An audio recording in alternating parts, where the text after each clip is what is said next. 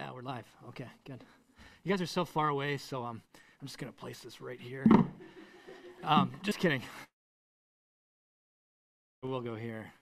Don't worry, Conrad. I know you. I know you were. Guys, who's excited for midterm break? Who's dying for it?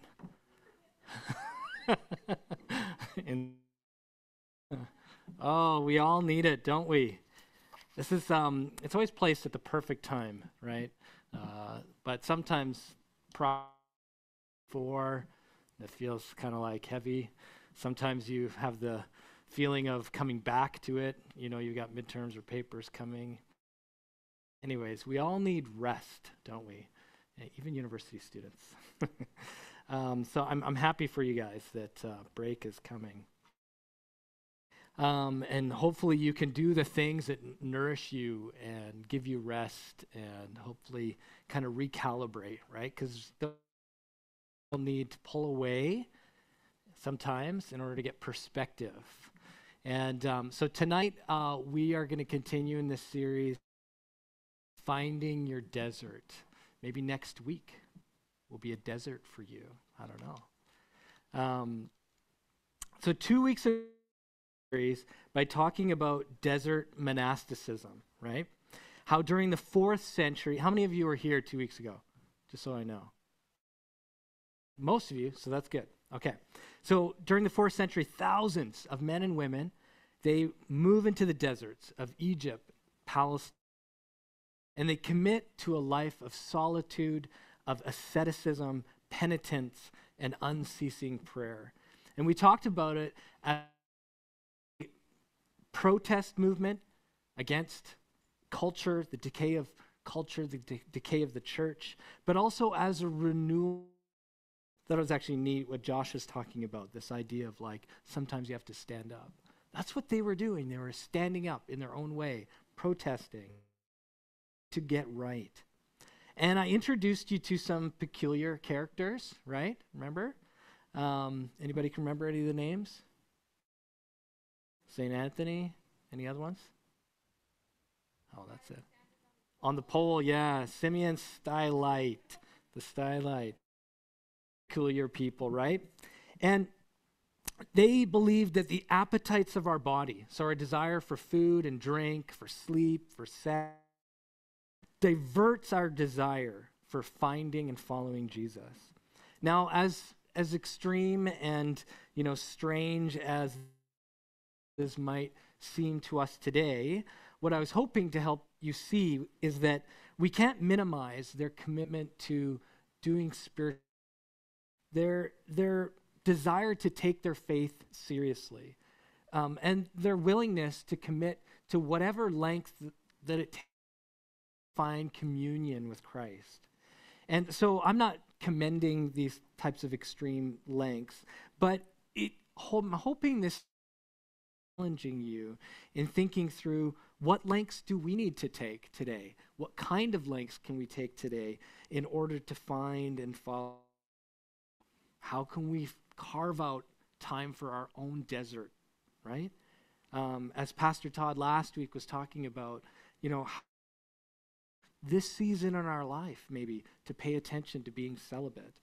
What are some appetites in our lives that we need to deny ourselves of? Lent, the season of Lent begins in 2 weeks. 2 weeks from now, Ash Wednesday. And maybe Lent, but maybe you might consider that. What could I give up during Lent in order to tune in more to Christ in my life? Introduce you to sort of the next chapter of monasticism. Where does this evolve to? What steps does it take next? And so I'm going to from the desert into what becomes the monastery. So we're going to move from this solitary monasticism, okay? And I'm hoping that you're going to see some of the similarities between the monastic life and the university life. Right, if you remember a couple weeks ago, most of the characters that I introduced you to actually committed to this life of monasticism when they were age. Most of them, well, all of them, leave home, just like many of you have had to come to university. They give up their wealth. Have you guys given up some wealth to be here? Probably. They take a chunk of their life to commit to the program. Monasteries, they're often built on the outskirts of towns, up on hills, academy hills. They were their own little towns. They were very self-sustaining. Monks, when they lived in monasteries, they would single dorm room, very simple. They would spend large chunks of their day studying, reading to a regimented schedule. They would submit themselves to learning under someone older and wiser. Are you seeing the parallels? So monasteries, what I'll share a bit more tonight about, get to the point where they are the ones that are saving education literature.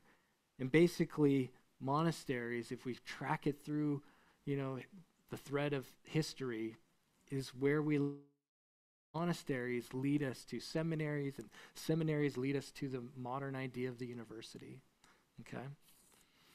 So tonight, I introduce you to a very important man named Benedict, who lived from 480 AD to 548 AD. So just like Anthony is known as the kind of father of monasticism in the West, Benedict is known as the father of monasticism in the West.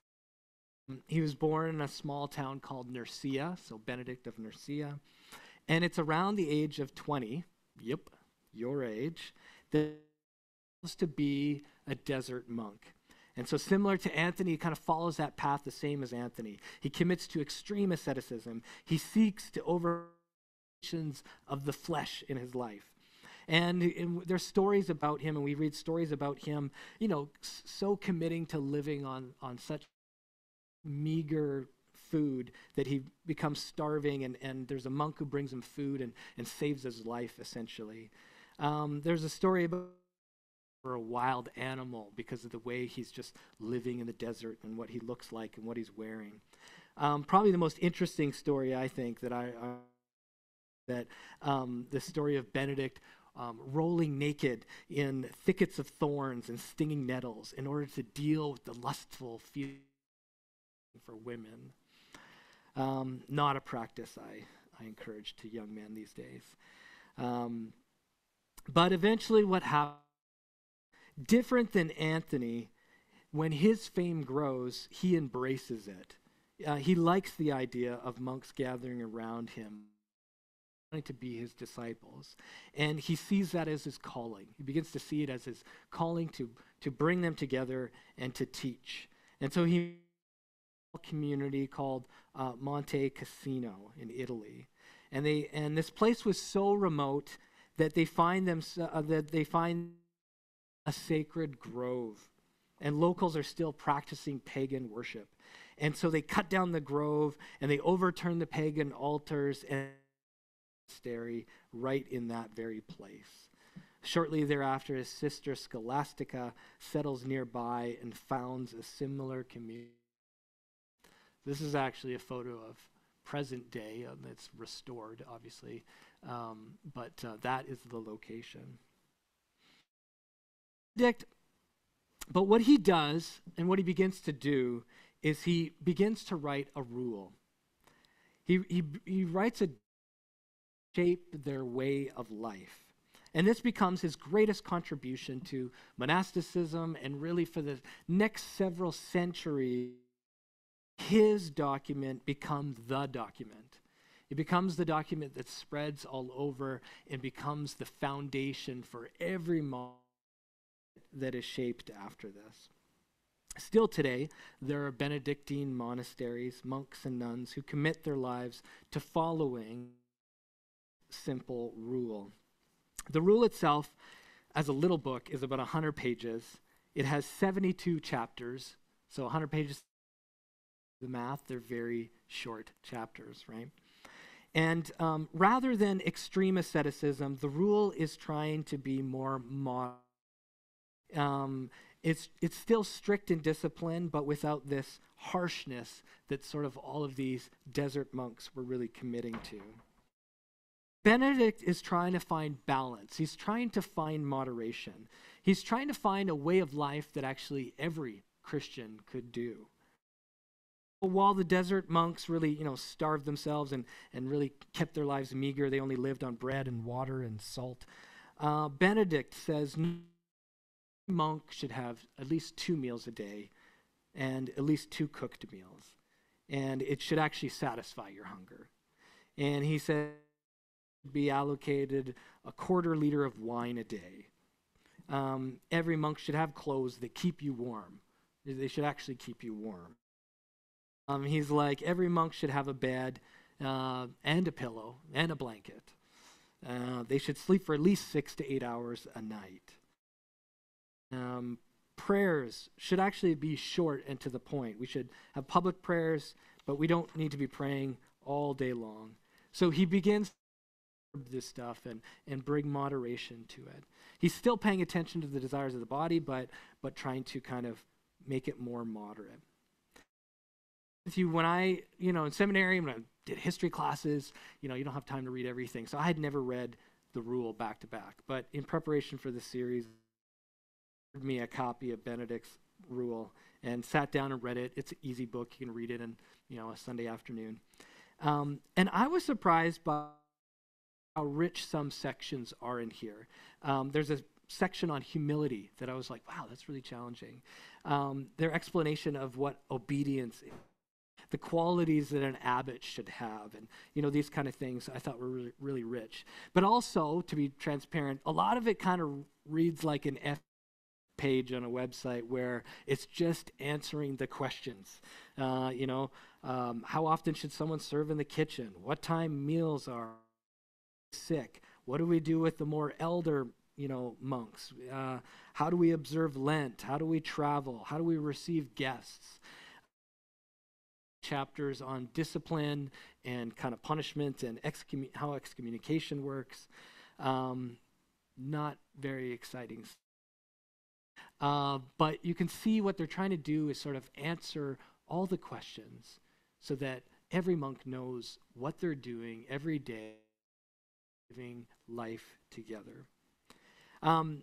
If you read through it, I think there's 4 themes that come through that are quite 4 contributions that I think carry through church history.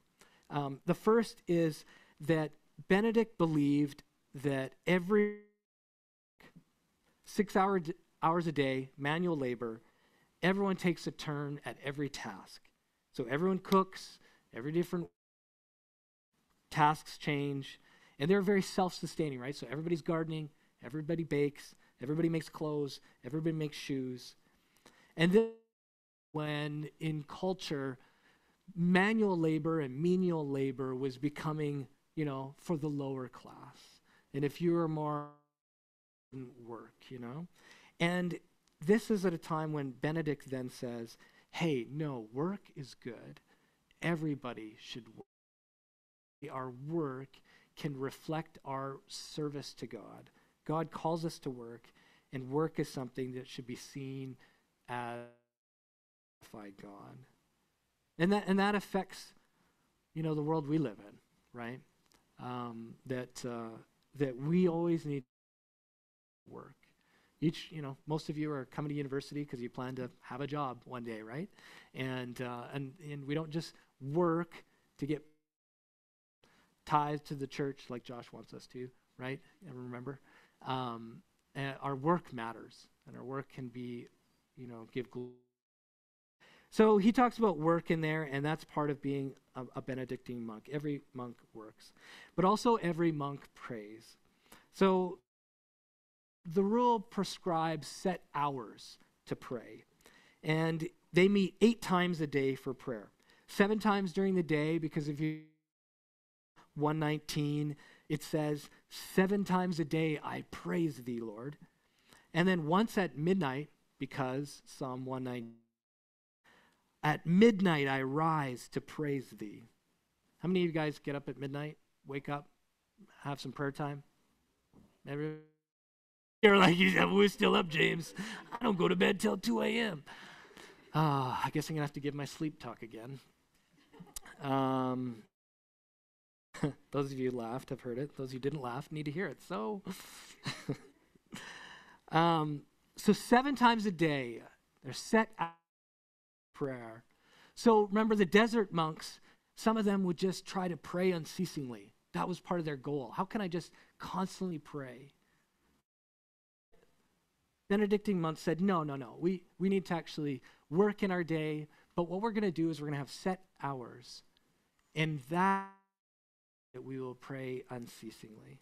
Monks would read the Psalms. They would actually read all the Psalms in a course of a week.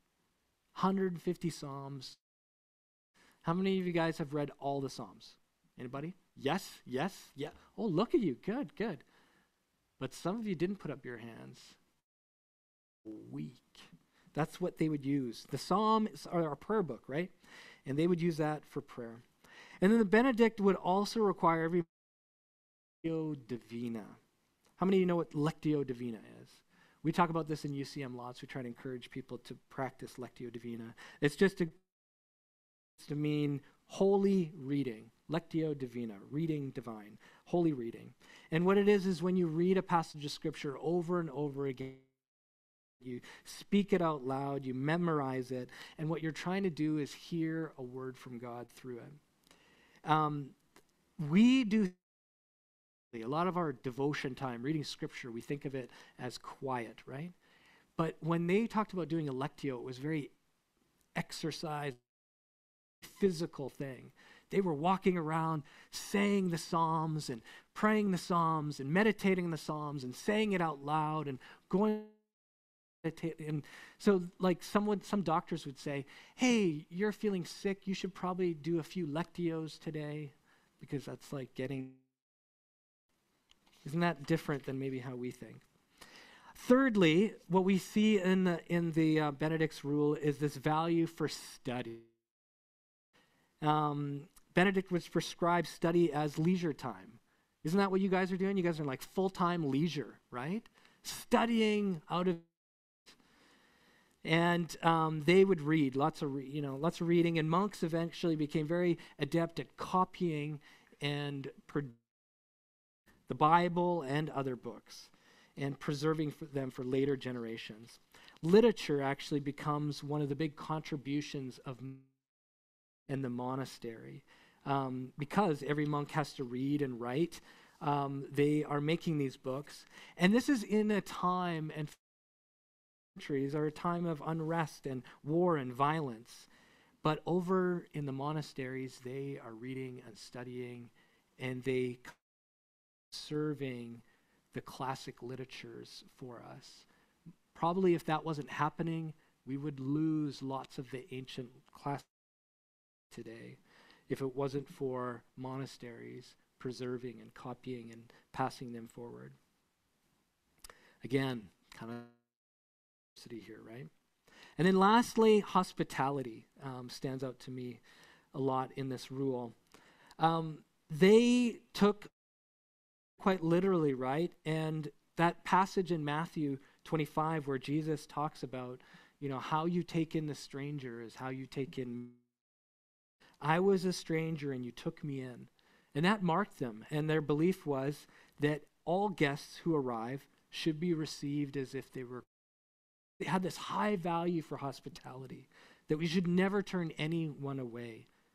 Could be Christ in our midst, right? Monasteries would act as hospitals. They would act as pharmacies. They were the hostels of the day.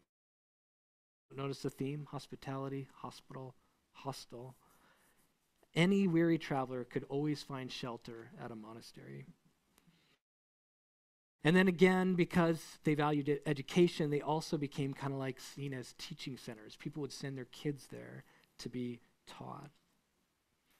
Next rule was, it could have been, these rules don't have to be these rules, but Benedict was trying to help have a prescription for how to practice the way of Jesus. And in the book, he with And he calls this is just a little rule for beginners. This isn't everything, but he's like, this is a good place to start, how to order your life to follow Jesus. And he truly believed that what he was trying to do was design something that ordinary people in their ordinary lives could do, and to provide a model for spiritual development for the average Christian. And the principles within the practices is what he was hoping would change. And in some ways it has. It is the values that have come forward. Maybe similar to the meaning of this saying. I don't know if you can read that, but once upon a time, an ancient monastic tale says, the elder said to the business person, perishes on dry land, so you perish when you get entangled in the world. The fish must return to the water, and you to the spirit. And the business person was aghast. And he says, are you saying that I must give up my business and go into a monastery? And it's definitely not. I'm telling you to hold onto your business and go into your heart. Summarizes kind of what Benedict was hoping for people, was that not that everyone needed to become a monk and move into the monastery. That the world entangles us, and every one of us needs to look at that. And we need a changed heart. We need one that the Spirit of Jesus to enter in. So, with the remainder of our time, reflect on kind of three commitments that kind of holds this Benedict's rule all together. The first chapter, I'm going to read. The first chapter kind of summarizes and frames the values here of the commitment. And, you never watch a movie, and, the first scene kind of sets up the whole movie. That's what I think the first chapter of this and he titles it, The Kinds of Monks.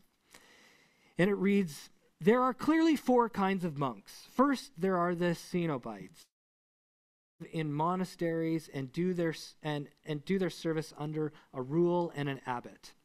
Secondly, there are the anchorites, that is, and they are no longer in the first fervor of the monastic life, but have been trained by a lengthy period of probation in the monastery with the support of many others against the devil. The third and the most detestable kind of monk are the Cerebates, who have not been tested like gold in the rule and have not learned from experience. The fourth kind of monks are known as gyrovagues.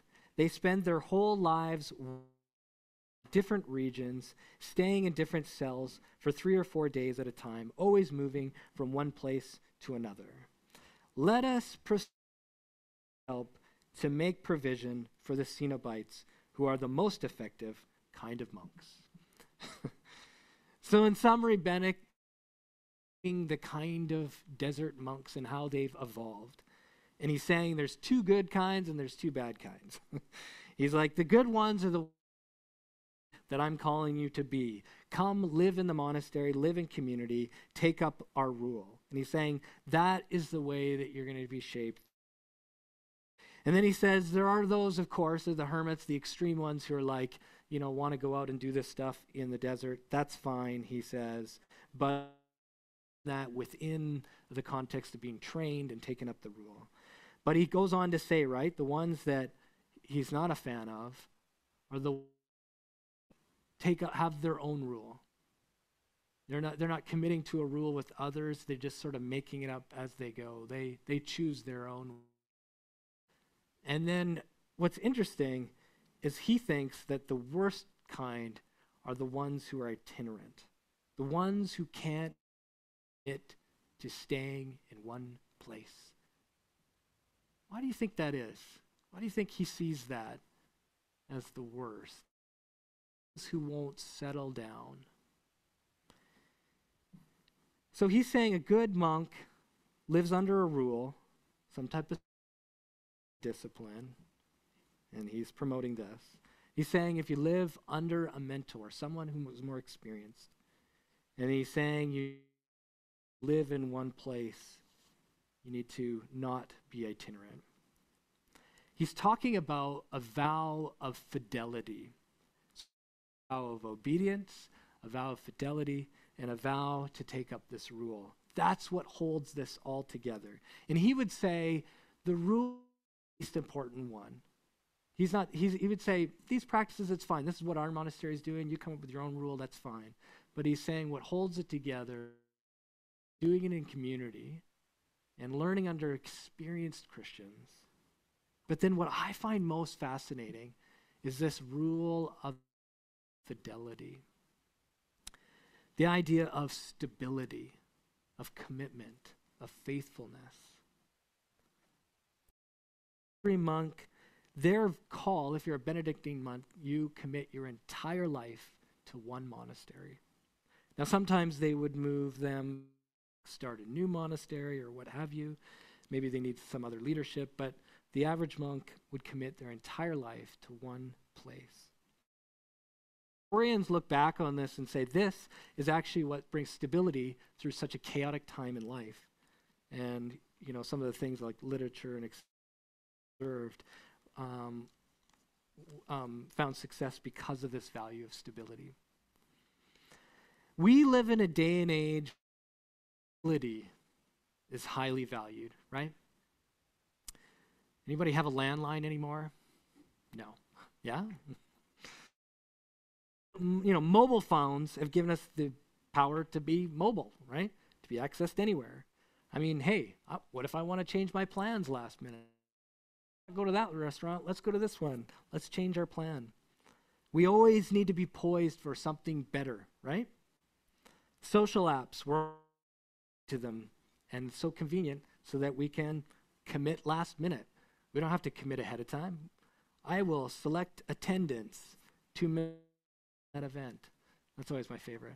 I play basketball on Wednesday, and we kind of always create a poll, and we say, hey, who's coming? And there's this one guy who always clicks it like as he's driving.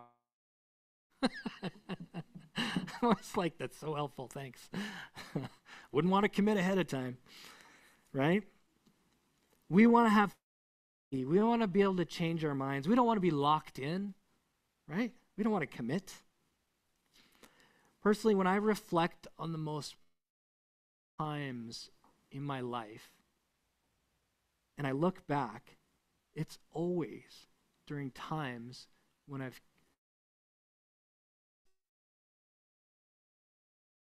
somewhere, when I've people committed to a community or committed to or even committed to a place or a neighborhood. That's kind of the stage of life I'm in. I know that's not your guys' stage of life, but I like, 12 house in a neighborhood. And I was like, these are my neighbors. I'm not going anywhere. I'm going to get to know them all. I'm going to parties. I want to know I'm here, right? When I was your age, I went to University of Manitoba, Brandon University. The campus ministry in my first year. And I remember, showing up to the first couple meetings and thinking, wow, this has got to be the most peculiar, awkward, nerdy group I've ever been a part of. But I kept going. And I was like, these aren't quite my people. But there was no choices at my university. There was only one Christian group. So there you go. And realized I needed that community. I knew I wouldn't make it through university without having Christian brothers and sisters to journey with. And you know what happened? Have any other choice and you settle in, you learn to love the ones you're with, right? And that begins to shape you. And you actually love one another. I've been a campus pastor for, I don't even want to say it, 7. Can you believe that? 6 years in Vancouver, and I'm at a dozen here. And what I've learned is like the secret to spiritual growth. Do you want to know? Do you know what it is? The spiritual growth is what I'm talking about. Fidelity, stability, a long-term commitment That's it. It's pretty simple. When I look back, and I can even, over the number of students that I helped pastor and seen them grow, guess which ones are the most mature ones? Guess which ones are the ones who lead and being, helping the church become elders? They're the ones who commit to coming every week. They're the ones who committed to love the ones they're with. They didn't know who was going to show up in that core group, but they came every week. They're the ones, especially when the pressure was on.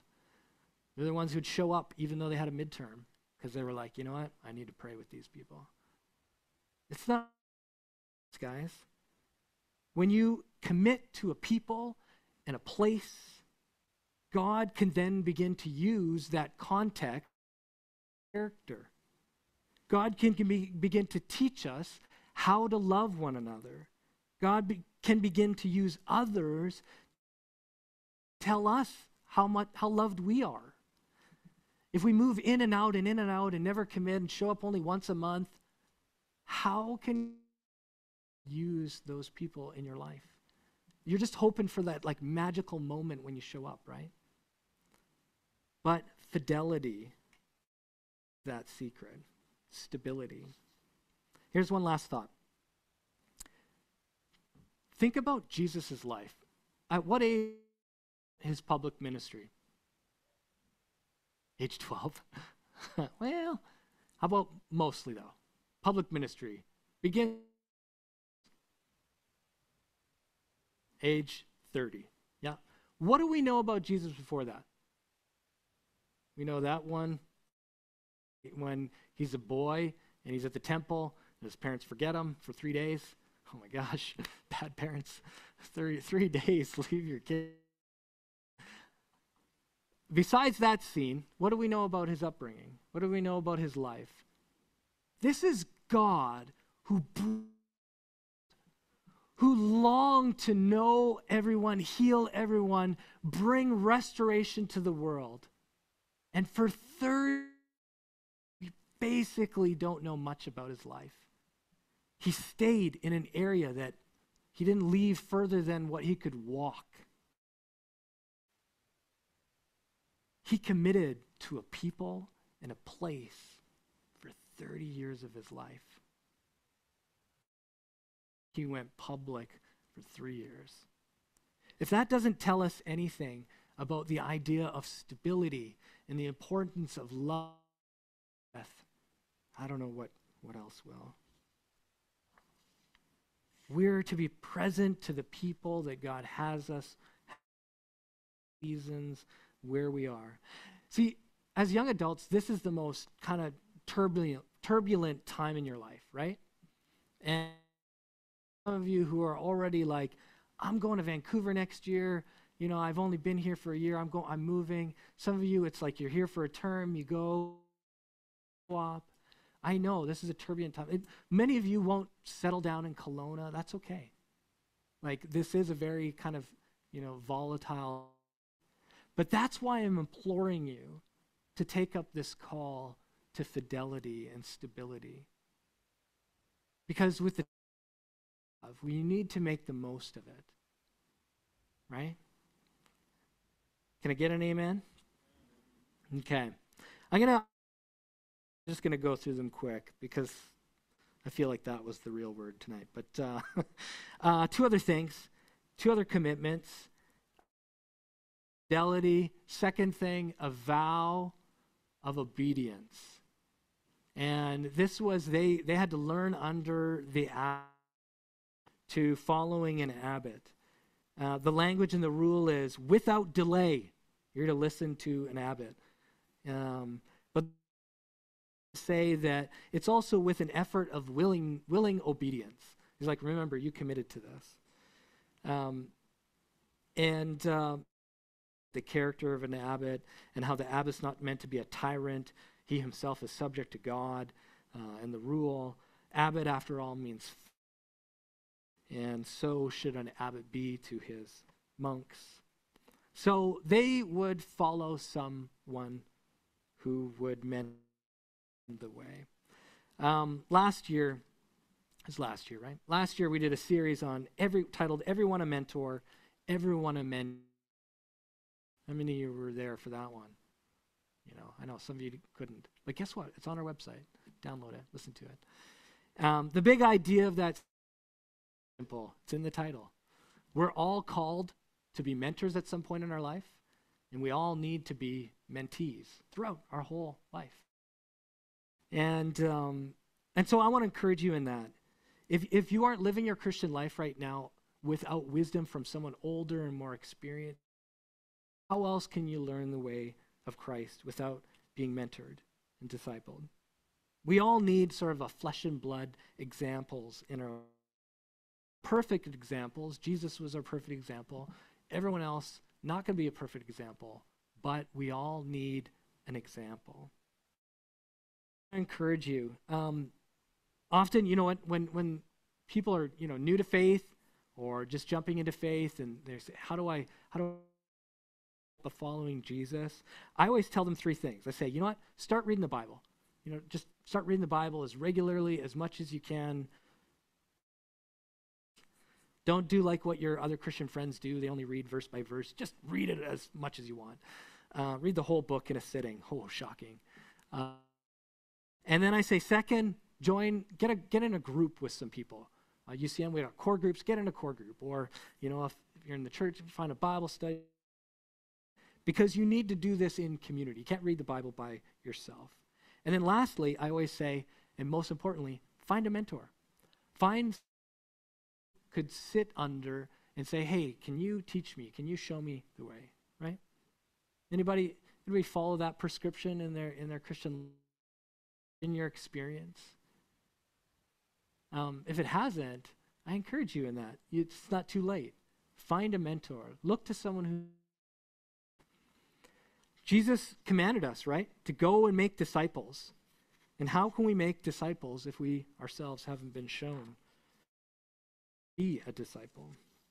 Okay, lastly, obviously we're talking about a rule, right? And I'm not telling you, hey, grab this rule, pick it up, start living. You can't do this right now in your life, don't worry. But what I want to commend to you is that you need to have a rule. To be honest, we all have a way of life. And when I say rule, I'm not saying rules, this isn't a list of rules. It's a rule, a way of life. All of us have it right now. You could sit down, and if I could talk to you for a while, I could probably draw out and find out what your rule of life is, what your practices are, how you shape your life. We all do it either unintentionally or we can do it intentionally. And so what I encourage you in is be intentional about it. On this summer, and so I know most of you probably haven't heard this idea, but I want to just throw this at you quickly, and then of course you can download our website too. But you can go to the next slide, Logan. But this summer, many of us tried to do this. We sat down and we looked at these 4 categories: relationships and work. And so we just started with those 4 categories and said, hey, what are ways we can lean into these values in our life? How do I make union with God for prayer? How do I make space for rest? What are my practices around that? So something like practicing Sabbath, or you have maybe you really enjoy reading, or maybe you really enjoy a certain exercise that you do that really gives you life. How do I find rest? Relationships.